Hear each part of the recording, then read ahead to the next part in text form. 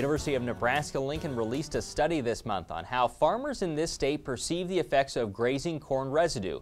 Of the 108 producers in the survey, 42 didn't graze their fields, with 40% of those growers indicating it was because they felt livestock grazing would cause soil compaction.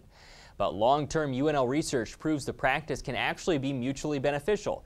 Nebraska Extension's Tim Shaver presented those findings recently at a seminar on UNL's East Campus. We talked about the results with Tim and started by asking about the background of that research. So first of all, there was a study conducted up in Meade that had been going at the time when I met with the investigators, had been going for about 20 years.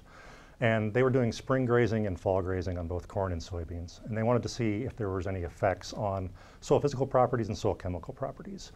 So myself and some fellow colleagues from the USDA here in Lincoln went up there and soil sampled it and did some analysis to see if in fact grazing was causing any issues that might affect our agronomic production of both corn and soybeans. And what did the testing show?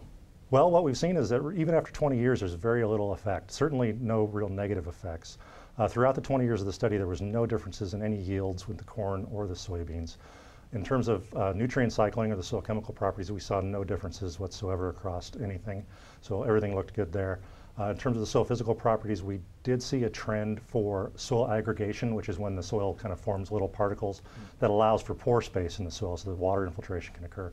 We did see some decrease in aggregation in the spring grazing, but not to a statistically significant level. So while we are seeing trends, we didn't see any actual real effects of that. The overall results, are they counter to what some farmers might think would be happening? Right, and that's one of the reasons why we wanted to do this. A lot of the farmers who are growing the corn or soybeans just suspect that having the cows out there grazing might cause some ill effects, so they just might not want to do it.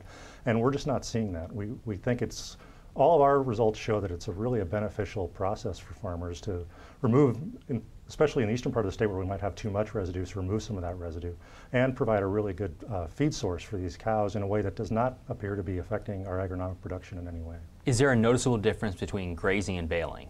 Yeah, so we have another study out in the western part of the state where we actually are doing a very similar. It hasn't been going as long.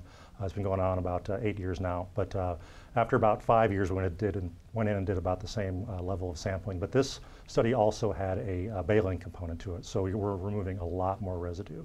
And in that, we are seeing much stronger trends that the baling is causing issues. And we're also measuring the soil compaction, and we are seeing that in some cases the heavier equipment of baling, as opposed to having cows out there, can start to cause some concerns with baling. So because of the levels of residue that are removed with baling, generally we do not recommend that process. Is there a preference as to how much residue you should remove if compaction isn't an issue? There are some studies that have looked at what is the best way to keep the nutrient cycling going.